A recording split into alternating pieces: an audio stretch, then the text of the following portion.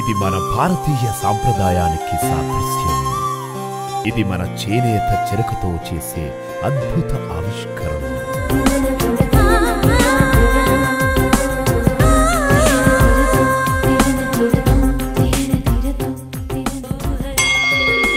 Master weavers మరియు మగ్గం ధరలకే కంచిపట్టు చీరలు, ఫ్యాక్టరీ ధరలకే ఫ్యాన్సీ శారీస్ అండ్ చుడిదార్స్. మహిళలకు ప్రత్యేక వస్త్రాలయం Kanchi Kamakshi, Magunta layout, mini bypass, Nellore.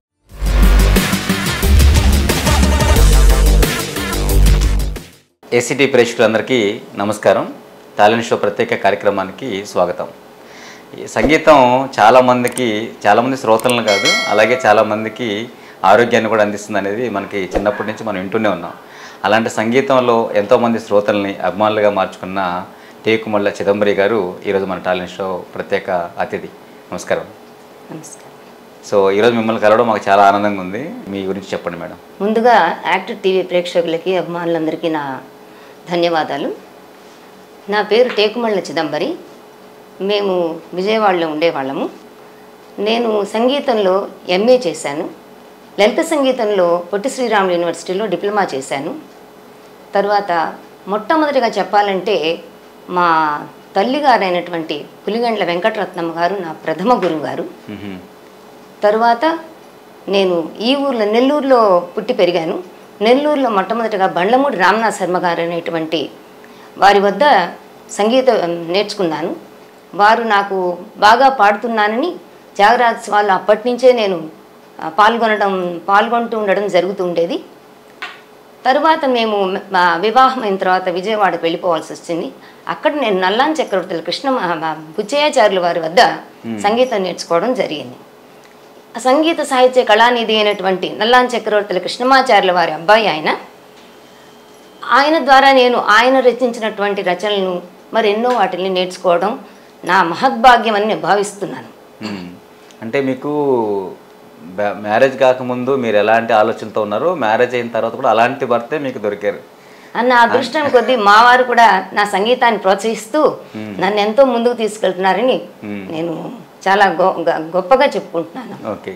So మీ బాల్యం గురించి చెప్పాలంటే ఏం చెప్తారు మేడం? నా బాల్యం అంతా నెల్లూరులోనే గడిచిందండి. నాకు మా అమ్మగారు ఎప్పుడు పాటలు పాడుతూ ఉండేవారు. ఆవిడ గొంతు కంచు కంఠం. వంటింట్లో పాడుతుంటే బయట జనాలు కూడా అమ్మ మీ అమ్మ గొంతు ఇంత బాగుంది అనేవాళ్ళు. అదే గొంతు భగవంతుడి దయ వల్ల నాకు దక్కింది. ఆమె పాడుతూ ఉండడం వల్ల అహర్నిశం పాడేదామె. ఒక్క నిద్రపోయేటప్పుడు తప్ప నాకు తెలిసి ఎల్లప్పుడూ నిరంతరం ఆ సంగీత సాధనలోనే ఉండేది. ఆ మోక్ష మార్గాని కోసం ఎన్నుకున్న ఒక ప్రక్రియ ఆవిడ. అలాంటి ప్రక్రియ నేను ఆమెను చూసి మనం కూడా అదే మార్గంలో నడవాలి, అదే మనకు జీవిత పరమార్థము అనేటువంటి తెలుసుకోగలిగానండి నిజంగా. మీరు ఎంతమంది మేడం అన్నదమ్ములు, అక్క చెల్లెలు? మేము 12 మంది. 12 మంది. సో మీకు వచ్చిన మీ అమ్మగారి నుంచి వారసత్వంగా వచ్చింది 12 మందిలో మరి ఎవరికైనా వచ్చిందా? మా నాన్నగారు అందరికీ సంగీతం నేర్పించారు ఆ రోజుల్లో. కానీ అందరూ అలా పెళ్లి వరకే నేర్చుకున్నటువంటి సంగీతాలు మిగిలిపోయినాయి. కానీ ఆయన ఎప్పుడు నా వద్ద నుంచి ఆశించేది ఆయన ఏంటంటే, అమ్మా నేను ఇంతమందికి సంగీతం నేర్పించాను, నువ్వు కచేరీలు చేసి బాగా ఉన్నత స్థాయికి ఎదగాలి అని కోరుకునేవారు ఆయన. అలాగే ఈరోజు ఆయన పుణ్యం అంటూ నేను బాగానే పాడుకుంటున్నాను, ఎన్నో చోట్ల నా ప్రదర్శనలు ప్రదర్శిస్తున్నాను. గురువుల యొక్క, తల్లిదండ్రుల యొక్క ఆశీర్వాదం వల్ల నేను ఈరోజు ఇంత మాత్రం నిలబడగలిగానని సగర్వంగా చెప్తున్నాను మీకు. మిమ్మల్ని శభాష్ అని చెప్పిన మొదటి గురువు ఎవరు మీకు? మా రామనాథ్ శర్మ గారు. అంటే మీ అమ్మగారు మీ అమ్మగారి దగ్గర నుంచి ఆవిడ పాడుతుంటే మీరు నేర్చుకున్నారు, ఆవిడ మీకు మొదటి గురువు అన్నారు. మొదటి గురువు. మరి ఆవిడ దగ్గర మీరు ఎప్పుడైనా పాడి ఆవిడ దగ్గర శభాష్ అనిపించుకున్నారా మీరు? మా నాన్నగారి దగ్గర అనిపించుకోవడమే చాలా గొప్ప అండి. ఆయన నన్ను రాత్రి 10 గంటలప్పుడు కూడా లేపి, అమ్మా నువ్వు ఈరోజు ఈ పాట పాడు అని అడిగేవారు ఆయన. అలాగే రామనాథ్ శర్మ గారు కూడా నన్ను ఎంతో ప్రోత్సహించి, మీ అమ్మాయి చాలా బాగా పాడుతున్నదండి అని చెప్పి చిన్న వయసులోనే నన్ను నెల్లూరులోని పండితారాజ్యుల వారు సమమూర్తి గారు నిర్వహించేటువంటి త్యాగరాజోత్సవాల్లో నన్ను ఏటా పాడించేవారు ఆయన. ఆయన నాకు తంబుర వేసేవారు. అది నా మహద్భాగ్యం. అబ్బా అద్భుతం. అయితే ఇప్పుడు చిన్నప్పటి నుంచి సంగీతం వచ్చారు కదా, సో సంగీతం నేర్చుకోవడం అంటే గురువుల దగ్గర నేర్చుకోవడం వేరే, అమ్మ దగ్గర నేర్చుకోవడం వేరే. సో మీ గురువు గారు అంటే ఎవరు చెప్తారు మీరు? గురువు గారంటే ఎవరు చెప్తామంటే తల్లేనా, అమ్మేనా? ప్రతి ఒక్కళ్ళ దగ్గర ఉంది. అంటే ఒక్కొక్కరి దగ్గర కొన్ని కొన్ని కొన్ని కొన్ని తీసుకోవాలి మనం. ప్రత్యేకంగా అయితే అమ్మేనా? ప్రత్యేకంగా అమ్మ నాకు ఫస్ట్ బీజం వేసింది. ఈ కంఠం రావడానికి కూడా ఆ మహా తల్లి నాకు. తను ఎప్పుడూ పాడడం వల్ల మన పిల్లలు తల్లిదండ్రులు ఏం చేస్తారో అది చూసి అది ఫాలో అవుతాం మనం ఎప్పుడు కూడా. ఆమె ఎప్పుడు ఆ భగవన్నామంలోనే నిరంతరం రంజిల్లుతుండేది ఆ మనసు. ఆ ఎన్ని సంసారం అన్నాక ఎన్నో ఒడిదుడుకులు, ఎన్నో కష్టాలు ఉంటాయి. ఆమె కష్టపడుతూ ఉండడం అనేది నేను గమనించలేదు. ఎందుకంటే ఆ సంగీత సాధనలోనే అవన్నీ మైమర్చిపోయేది. కష్టాలను కూడా అసలు పట్టించుకునేది కాదు ఆవిడ. సో అమ్మగారు పాడిన పాటల్లో మీకు గుర్తున్న పాట, అమ్మ నోటి నుంచి వచ్చిన పాట, మీ నోటి నుంచి. నారద గన లోల నారద గన లోల నారద గన లోల నాద జన పరిపాల నారద గన లోల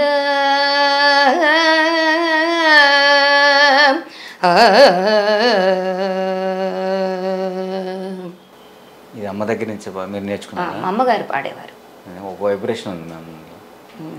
అంటే మేము మామూలుగా ఇలాంటి పాటలని ఇప్పుడుండే సినిమా పాటల మధ్యలో ఇలాంటి కనుమరుగైనప్పటికీ మీరు పాడుతుంటే స్తబ్దుగా అయిపోయాం ఒకసారి.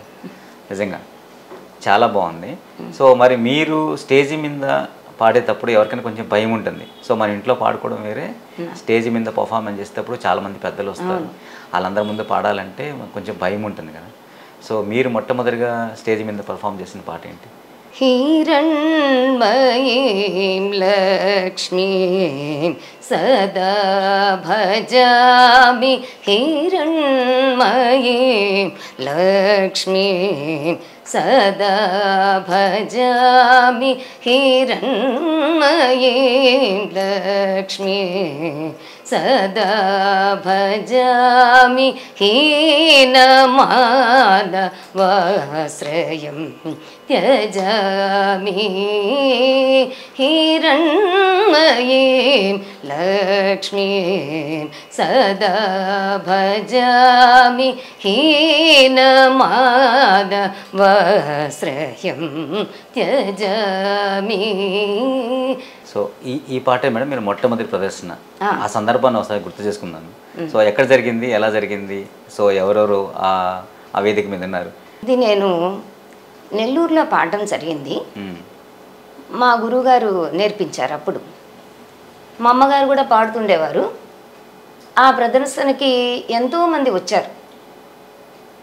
చాలామంది ప్రేక్షకులు వస్తుంటారు కదా. అది వేదిక ఒక లయన్స్ క్లబ్ వాళ్ళు పెట్టారు. ఓకే. ఒక ఆ రోజు పాడమని అడిగారు. ఆ రోజు పాడడం జరిగింది. ఓకే. మీ మొట్టమొదటి ప్రజల్లో కలిసి పాడిన పాట. అమ్మగారి దగ్గర నుంచి వారసత్వంగా తీసుకున్న మరి మీరు వారసత్వంగా ఎవరికి ఇచ్చారు? మా పాప చాలా బాగా పాడుతుందండి. కానీ అవకాశాలు అందరికీ దక్కవు కదా. తన గొంతు చాలా మాధుర్యంగా ఉంటుంది. తనకు కాంపిటీషన్స్లో కూడా చాలా ప్రైజులు రావడం జరిగింది. కానీ ఎన్నోసార్లు పాపం నేర్చుకోవాలని అనుకున్నా తనకు పరిస్థితులు అనుకూలించలేకపోయింది. ఇప్పుడు చిన్నపిల్లలతో ఇంకా అనుకూలించ. మా గురువు గారు కూడా అడిగేవారు ఆవిడ్ని, అమ్మ మీ అమ్మాయి గొంతు చాలా బాగుంది, రమ్మనండి సంగీతానికి అనేవారు. కానీ పాపం తనకు చిన్నపిల్లలు అయ్యేసరికి అవకాశం దొరకలేదు తనకి. ఓకే. అది సో అయితే ఇన్ని ప్రదర్శనలు చేశారు కదా మ్యామ్.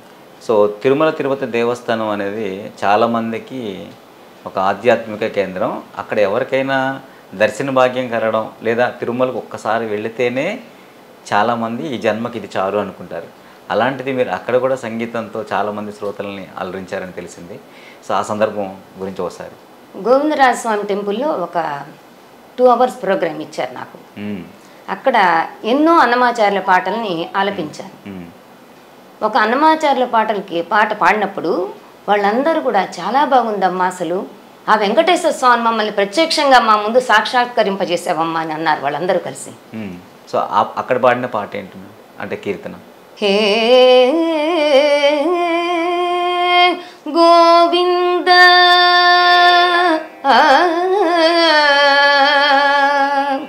హే గో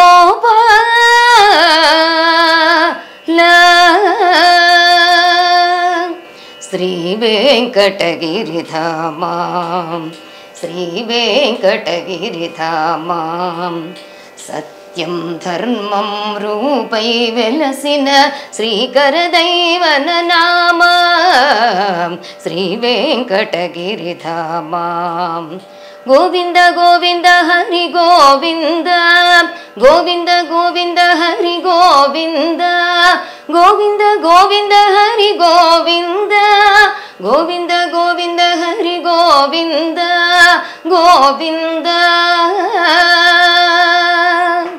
సూపర్.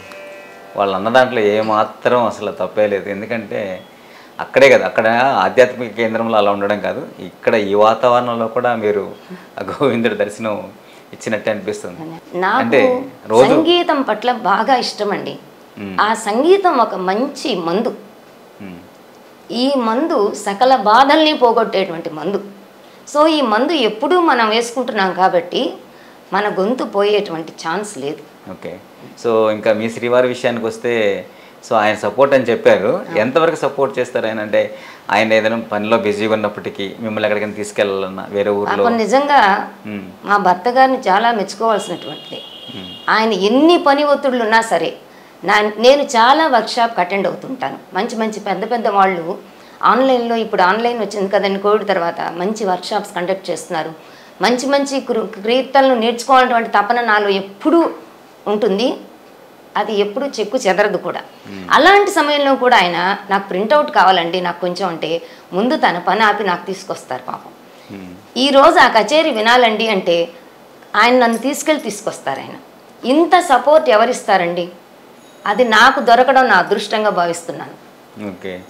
సో పెళ్ళైన కొత్తలో అత్త వాళ్ళ ఫ్యామిలీ, అంటే అత్తయ్య వాళ్ళ ఫ్యామిలీలో ఇంకా ఇప్పుడు ఎన్ని పక్కన పెట్టమ్మా కొద్ది రోజులు తర్వాత పాడుకుందాంలే అన్నట్టు సపోర్ట్ చేశారా లేదా ఎలా? లేదండి, మా అత్తగారికి కూడా నేను పాడుతుంటే ఆవిడ చాలా ఇష్టం. అమ్మ పాడుతుండు, ఎక్కడైనా పాడుతుండు అనేది ఆవిడ పాపం. చాలా సపోర్టివ్ ఆవిడ కూడా. మీకు పెళ్లి చూపులు జరిగాయి మేము అప్పుడు? జరిగాయి. ఓకే. అప్పుడు ఏమైనా అడిగారా పాట పాడమని? అప్పుడు మామూలుగా అడుగుతారుగా. అడిగారా?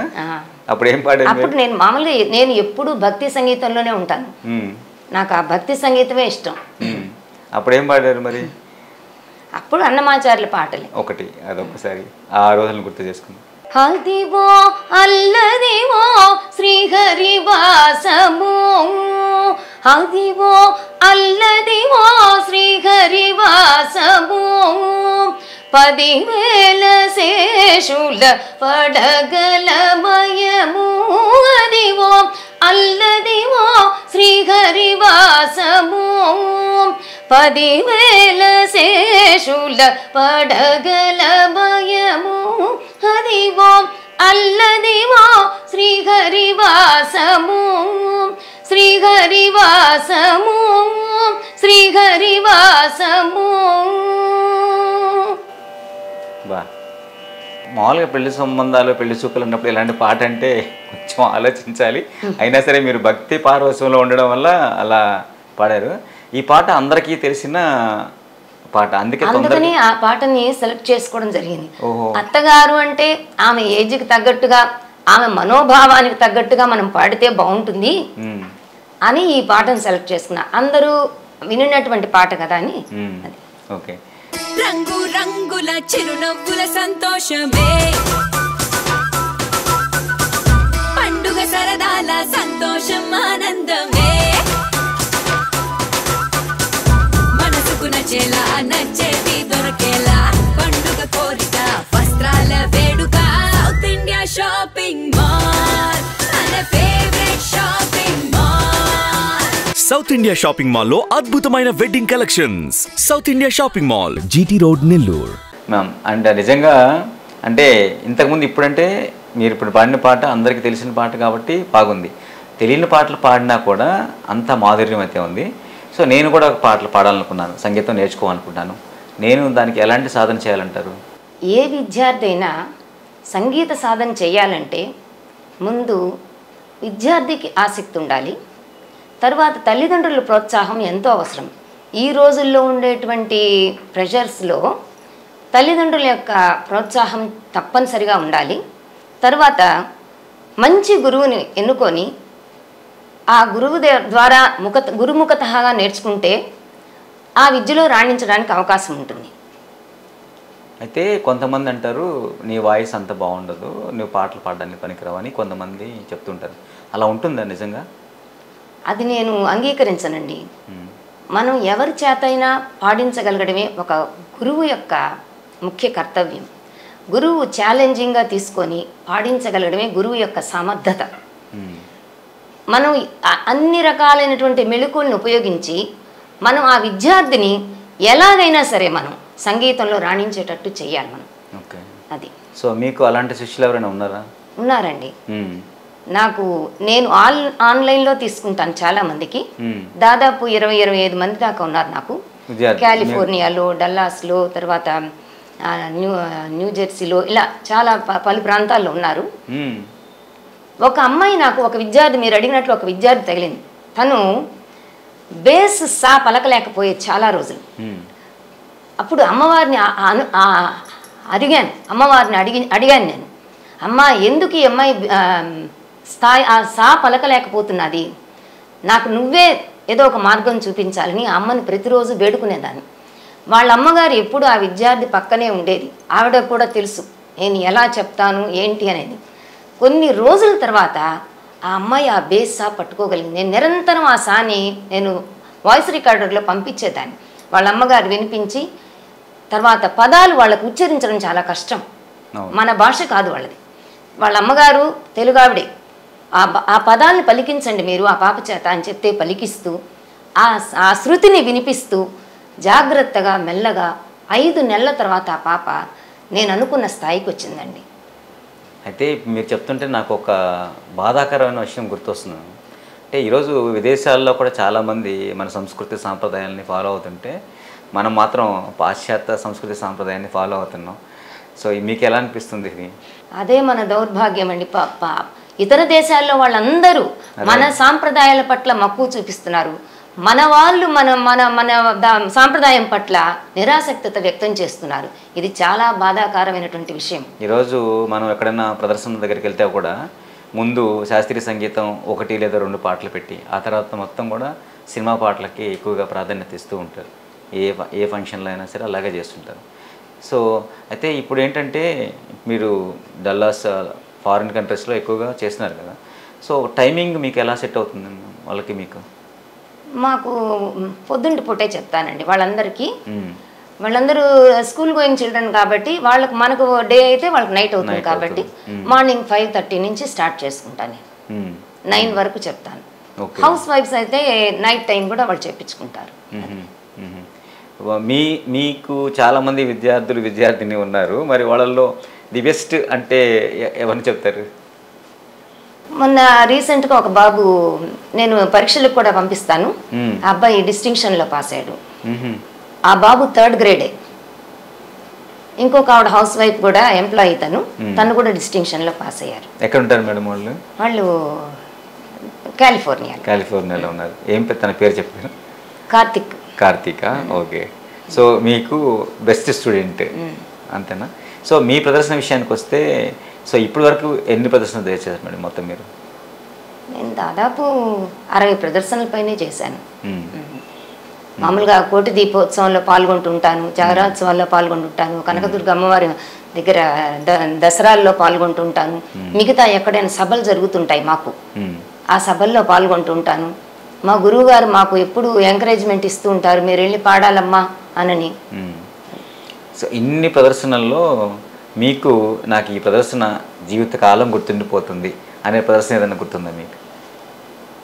మాకు జనరల్గా సద్గురు సంగీత సభ, సంగీత సన్మండలిలో పాడడానికి అవకాశం ఇస్తారు వాళ్ళు మాకు.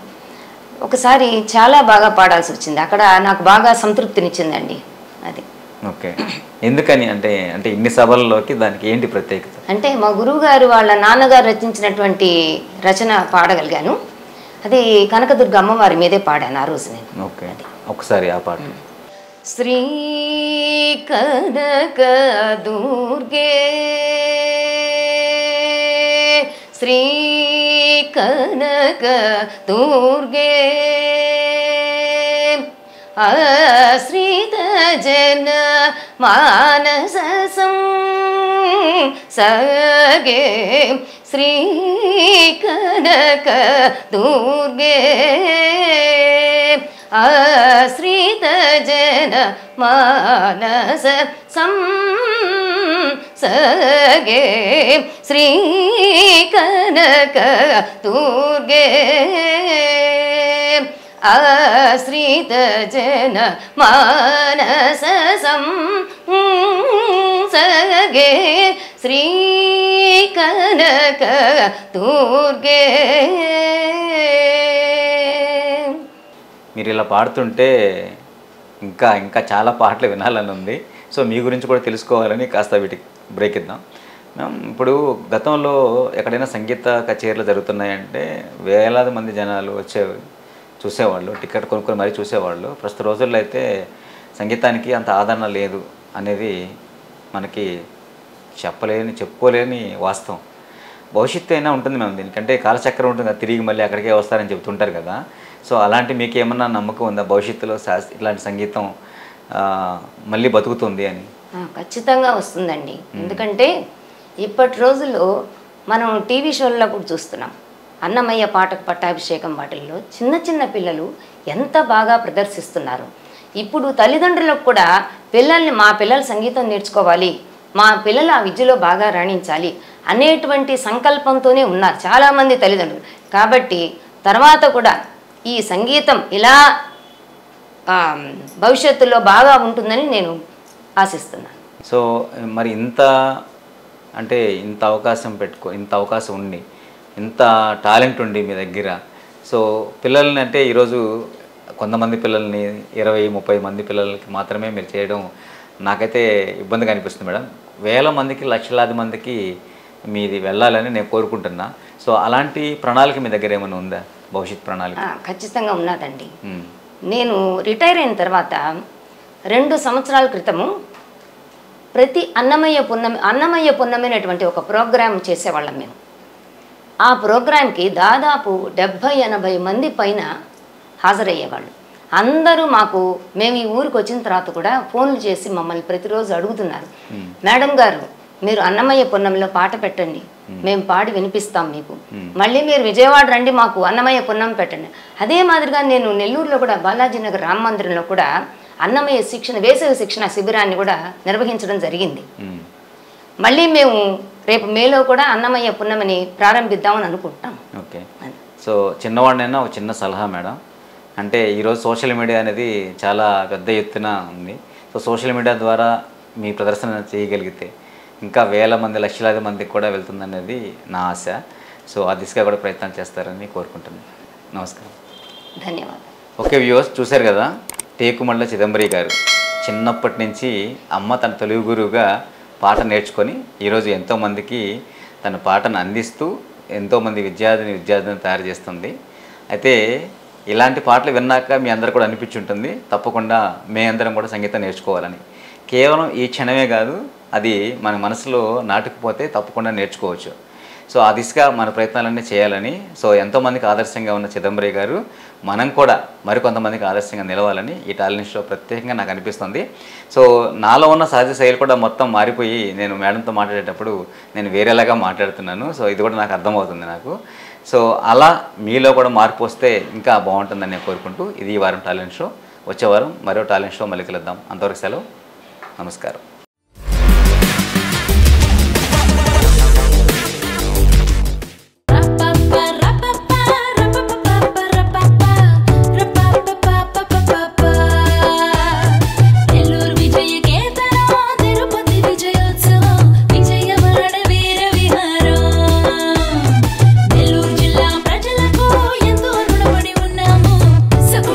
షాపింగ్ ప్రపంచం.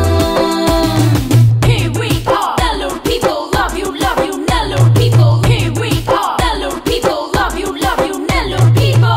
నెల్లూరు వస్త్ర వైభవాన్ని తెలుగు నేల నలుచెరగులా విస్తరిస్తోంది శుభమస్తు షాపింగ్ మాల్. శుభమస్తు shopping mall, DRC centre, Nellore. సకుటుంబ shopping ప్రపంచం.